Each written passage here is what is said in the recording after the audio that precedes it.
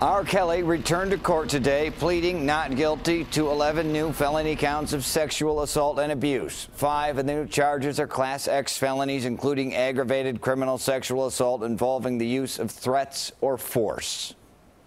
It's the same facts that we know now, and it's the same witnesses, and we expect that it's going to be the same result. He's going to walk out the front door. One of the alleged victims, called JP, was a minor at the time of the alleged abuse and was already named in previous criminal counts against the singer. Kelly pleaded not guilty to those charges back in February.